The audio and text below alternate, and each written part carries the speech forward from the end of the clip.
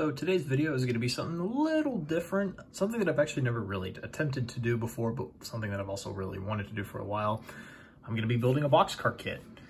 This is a, oops, wrong side, Union Pacific AAR 50-foot double-door boxcar, produced by, as I stated before, Accurail, made in the United States, at least assembled in the United States. Recommended for ages 14 and up. I'm sure some of you out there might be slightly younger that can make these. These are very, very well made, very affordable kits. For the most part, they don't generally go above $20. This one I got for actually less than this. There was a 20% off sale on this stuff, so I actually ended up getting it for about $13.70. I think is around what I paid for this one. So yeah, we shall crack this open and get into assembling it. So you're gonna have to bear with me because I do not have a tripod, unfortunately, so it's gonna be a little difficult.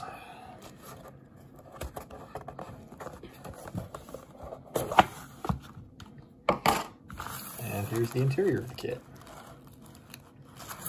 Your body, and tucked inside are all of the parts, such as the chassis.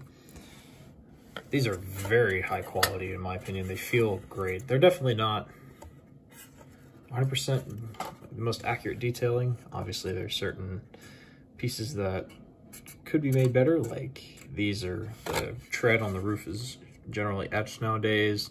These grabs are standalone, but they look pretty good. I have to say, they definitely don't look bad. Seem better, but again, these are, you're getting what you pay for with these. You know you're buying a budget, but also a very high quality kit. And this also fits into my era too, 1946. So there's the body, here's the chassis. That's interesting, it's actually molded in blue. Here are the doors, or some of them. Here's the rest of the doors. Yeah, these are molded in blue plastic, that's interesting. I'm not exactly sure what these are. Gonna have to look into that. Maybe it'll show me in the instructions. You have your couplers. A lot of people don't like the Accurail couplers because they're just a little finicky. They're kind of like Atlas couplers, more or less, but I haven't had any issues with them. They're fine, and it means I don't have to use Cadies. I know I prefer the Cadies, but these are all right. I can deal with these. And then you have your plastic wheel sets and trucks. So if you want to swap these out, you can. Again, I haven't had too many problems with Accurail wheel sets. They don't look great because they're not, they're a bit of an odd color. The brown doesn't look that great, but again, they're fine. And then here is your coupler box and some other end details. I believe these are pretty much stock standard for most of their kits. I could be wrong, but I'm pretty sure this might not end up getting used because obviously the car already has a brake wheel on this end. And that's it for that. Oh, and of course your steel weight, most important part to keep this thing on the track and running great. And they'll come out, the instruction sheet.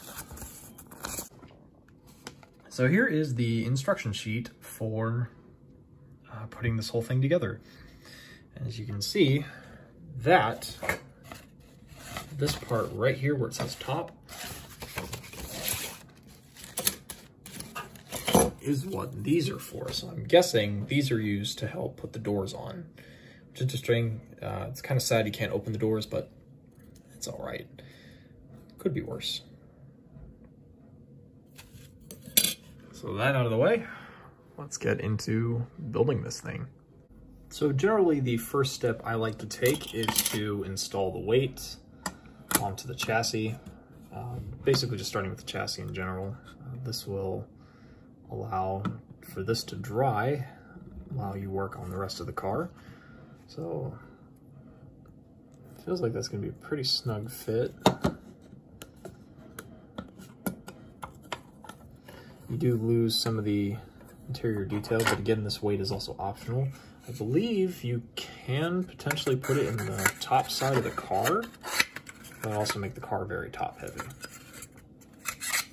So for my purposes, because I'm going to model the car with the doors shut, I'm going to put it on the chassis part. So it looks pretty flat.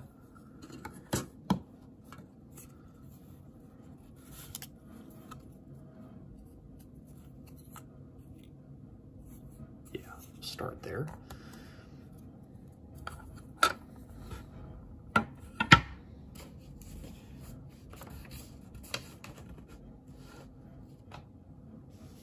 Looks like we'll also need to trim these little plastic bits off the side of the car. You might just be able to make them out, at least my thumb there. So, trim those off.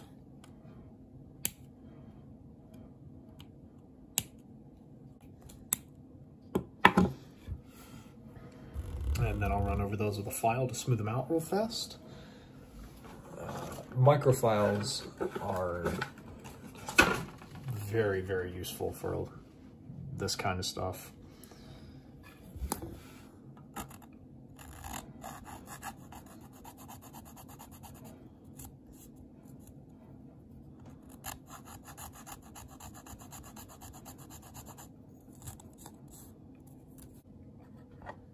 All right, with those all trimmed off, we can install the weights.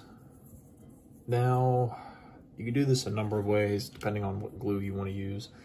I'm going to use this Loctite Ultra Gel Control Super Glue, because that seems to work the best for this application. You don't need a lot, you just need a bit on the end here, and a little bit in the middle.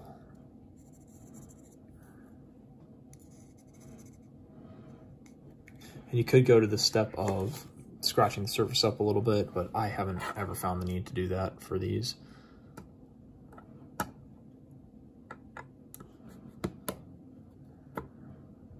All right, and with a little bit of pressure, it should sit on there nice and tight. And now we'll flip that over and let that dry. And by the time we're done with this, this should be ready to go. I'm changing angles a little bit here. Now with the car upside down, I'm going to start adding on these details here. So we'll want to start with some of the brake rigging. I'm going to start with this square piece right here. You know, maybe an X-Acto knife would be a better solution. This is a bit dangerous, by the way. I probably should have a tripod.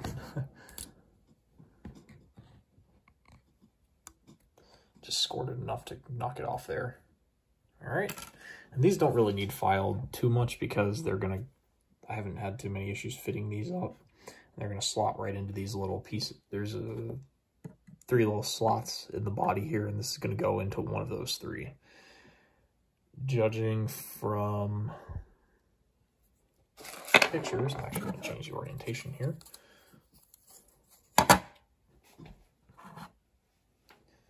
That is going to go on this outside bit. To install these, I use Tester's liquid cement. Great stuff. It works awesome, but you don't want to use a ton of it because it'll run. And when it dries, it leaves this really nice gloss varnish that makes your models look ugly. Sometimes you can't help it, and sometimes you can sand them smooth. But generally, it's best to avoid using large amounts of it.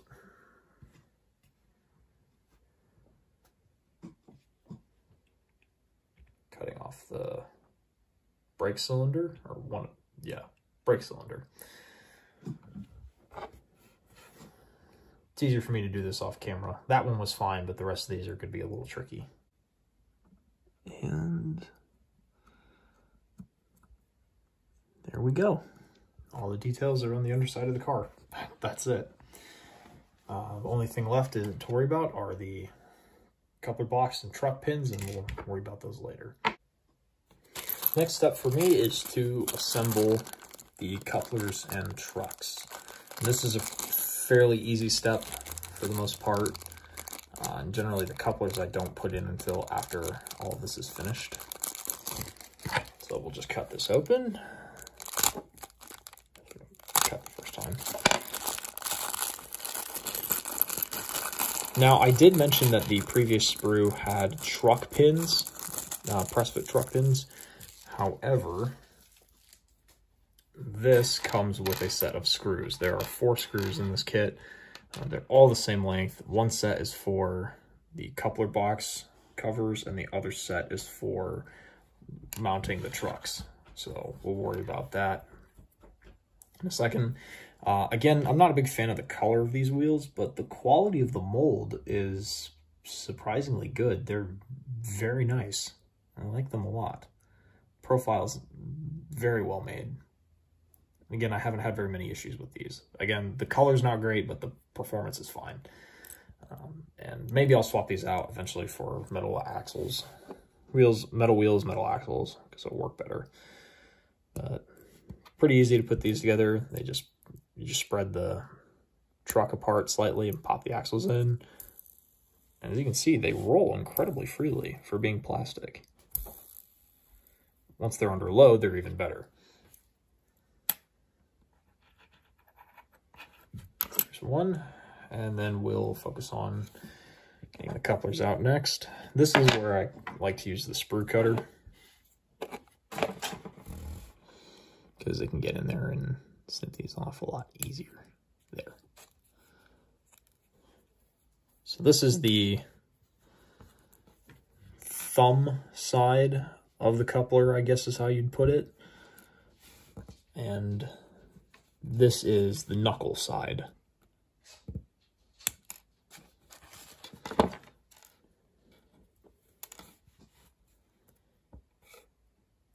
And they will sit into the coupler box together just like that. So they're a little weird. They're a two-piece, very interesting two-piece coupler.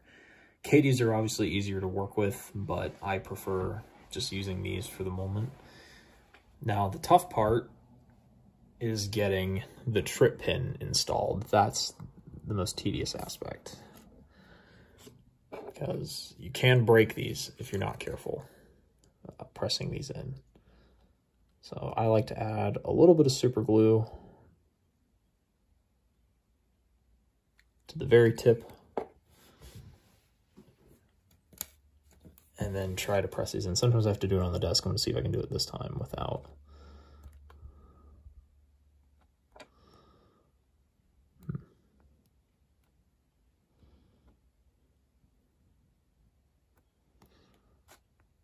Yeah, I might have to do this off camera.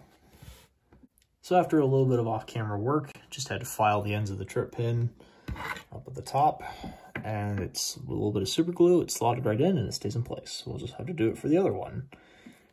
And then we will install these into the underside of the car. All right, both the couplers and the trucks are done. Now it's time to install them onto the chassis, and cut the coupler box covers off already. So let's just line up like that. We'll need a Phillips head screwdriver for this, preferably magnetic, because otherwise that will happen.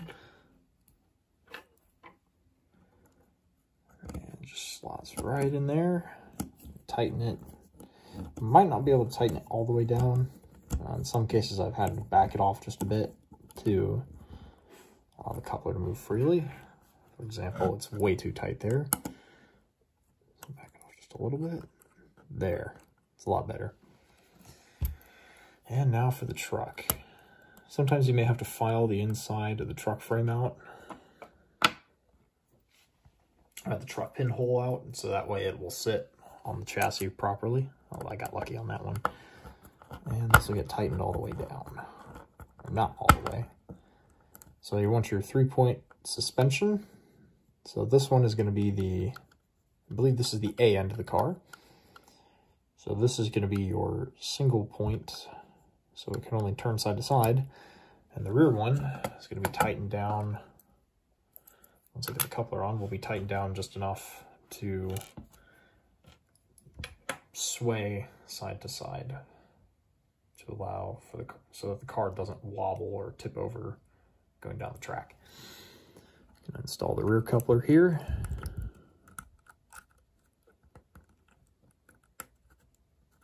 Or B end coupler, my apologies. There's an A and B end.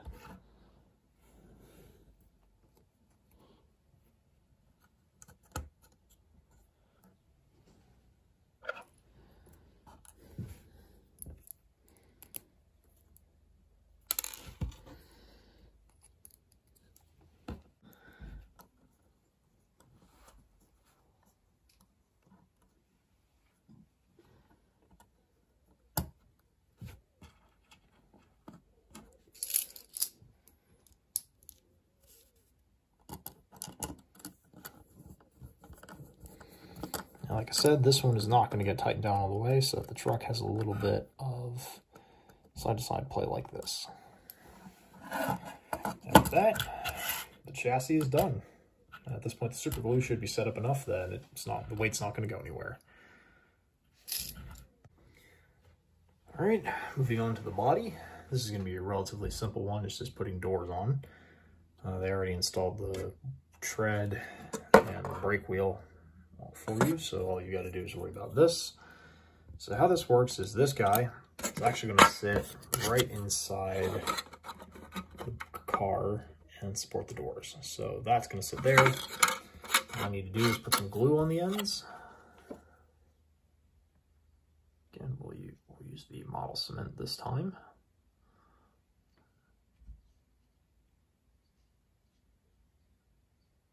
Probably add a little bit more once I press this on there.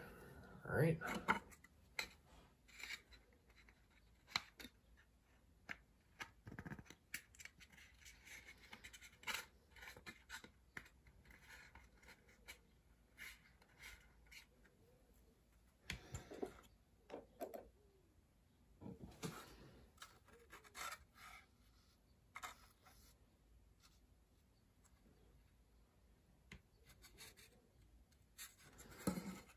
All right, we'll let that set up. We'll put the next one on, and then we'll put the doors on. All right, the door braces are in. I've cut the doors off the screws.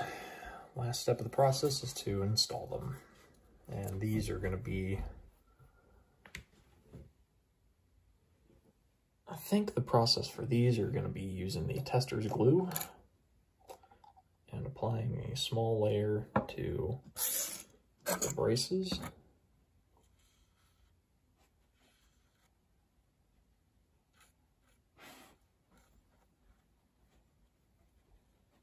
And setting the door right on top of that.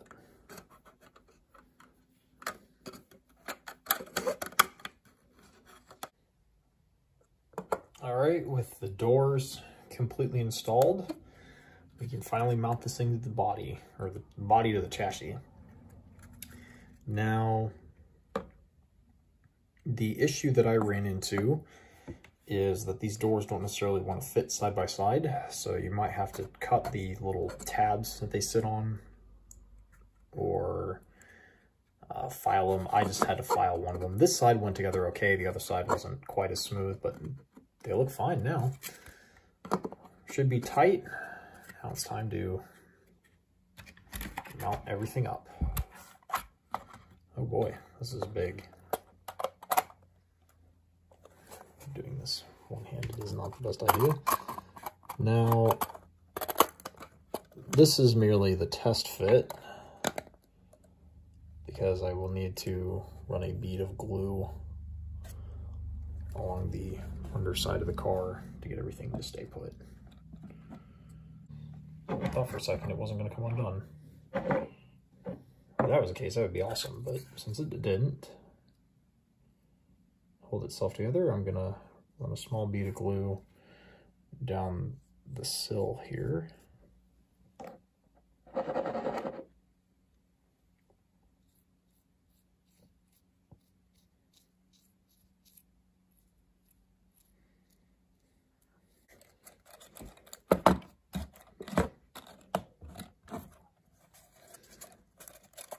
gentle squeeze.